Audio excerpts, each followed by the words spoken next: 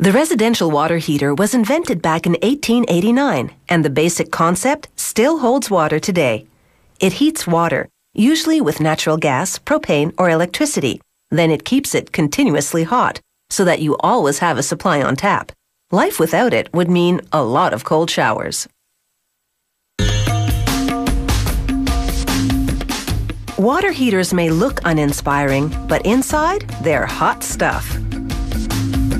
To make one, a hydraulic press transforms a round steel blank into a dome shape.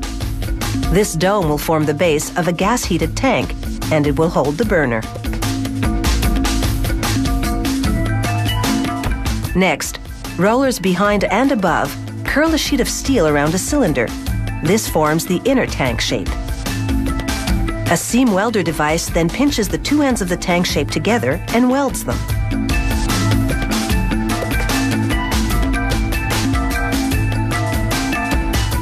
In the next step, a worker positions the tank body under a projection welder. He selects a threaded fitting, places it on the tank, and lowers the welder. This projection welder uses 10,000 volts of electricity to fuse fittings to the tank body. It also welds fittings to the top of the tank. Valves and other parts will be screwed into these fittings later.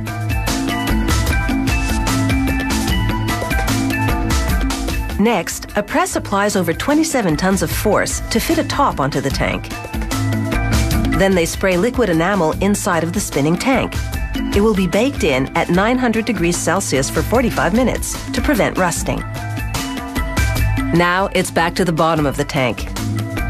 A worker inserts a flue tube in a hole in the center, and an automated welder joins it to the tank base.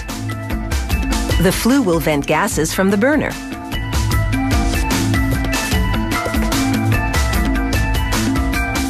After anti-rust enamel coating is baked onto the base and flue, they lower the tank body onto it. Next, robotic welding arms work both ends of the tank. One welds the base to it, the other bonds the flue to the top. Now, the pressure test. They pump air into the tank and then pour water over the outside. If water bubbles on the tank, it means air is escaping and there's a leak that needs to be fixed. Here, they install elements in an electric water heater. And they hook up a thermostat and the wires that run to it.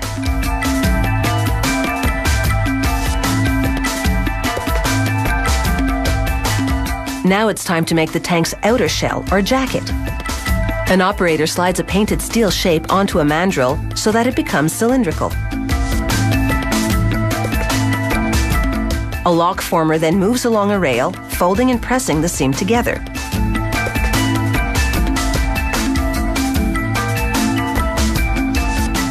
Next, a roll former crimps the top and bottom edges so that lids can be easily installed.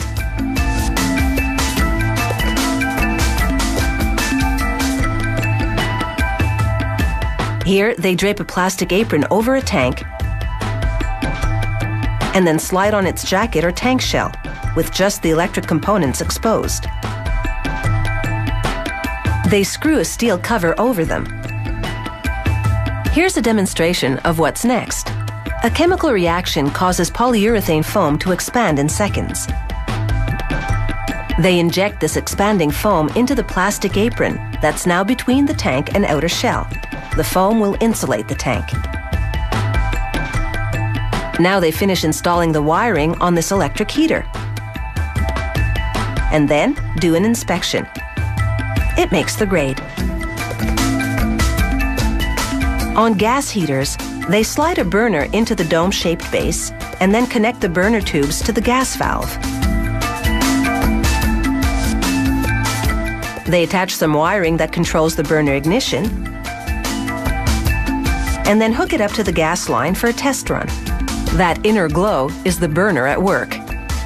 They light a torch on the flame and pass it over the valve to check for little gas leaks. It didn't ignite, so there aren't any. It gets the seal of approval, and now it's up to the consumer to test the waters when it's installed.